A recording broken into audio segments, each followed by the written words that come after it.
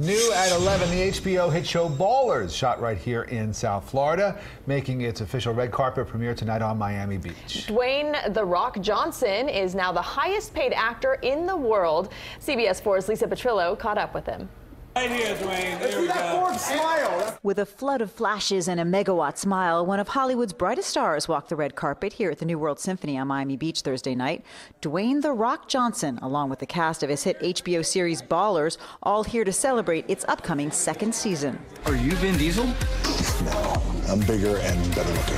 In Ballers, Johnson plays Spencer Strassmore, a former football superstar who mentors players through the daily grind of the business of football, something The Rock knows quite well since he himself played for Gorgeous as ever. Thank you so much. Thank you. So a fellow Hurricane here. Yes, and of course. Of course. The entire show is shot on location here in Dwayne's hometown. That was the bait. That was the bait that got me, right? Because sometimes we shoot in Australia. Sometimes we shoot in all these crazy locations. But HBO was like, if you like the script, we set it in Miami.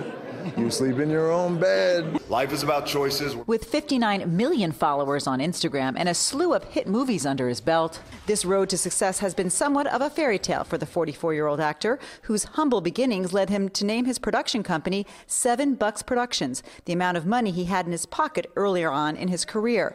This week, Forbes magazine named him the highest paid actor. Now that's a Herculean accomplishment.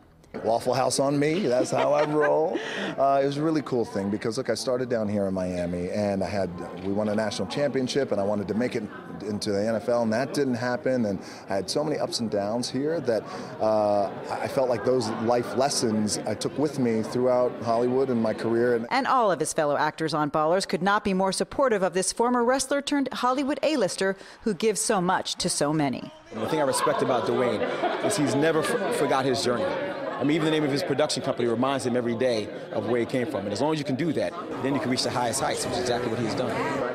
As simple as it sounds, The Rock rocks. Ballers kicks off on HBO this Sunday night at 8 o'clock. I'm Lisa Petrillo, CBS 4 News.